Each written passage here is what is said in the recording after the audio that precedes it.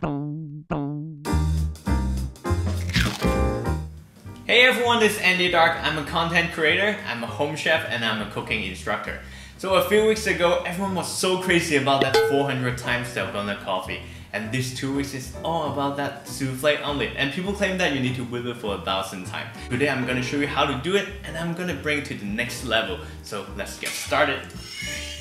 So to do this souffle omelette, you only need eggs, salt, and sugars. And first we need to separate the egg whites and egg yolks.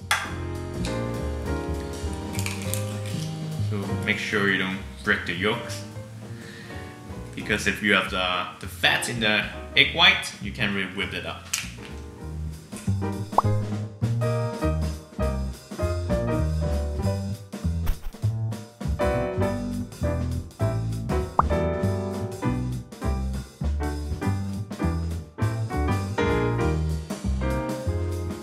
So I have all the yolks here inside a mixing bowl, and I'm gonna add some salt to just season it.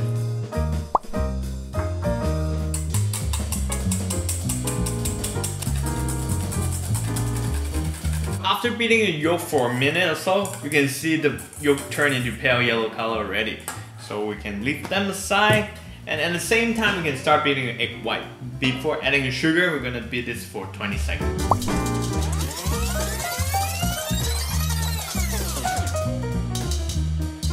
After beating for 20 seconds, you can see you get some foam start forming here. So now you can get some sugar in there and keep beating it until the soft peak stage. Yeah, it's soft peak stage, right? Yeah, soft peak stage. Yeah, keep beating.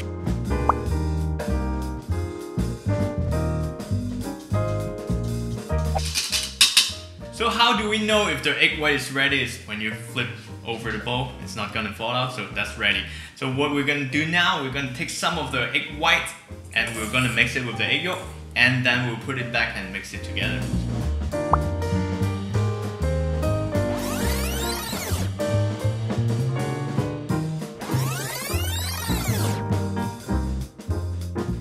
So when both egg white and egg yolk totally mix together, and we can start cooking.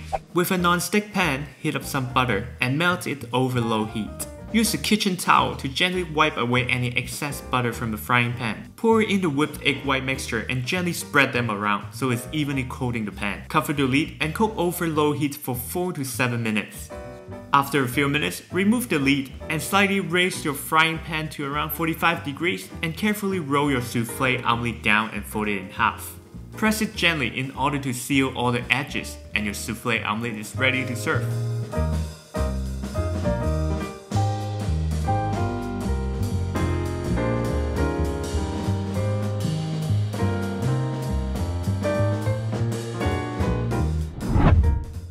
This is my version of the souffle omelette, but you know, for shooting we've been taking photos and stuff, so it kind of deflated a little bit already, but it's still gonna taste delicious.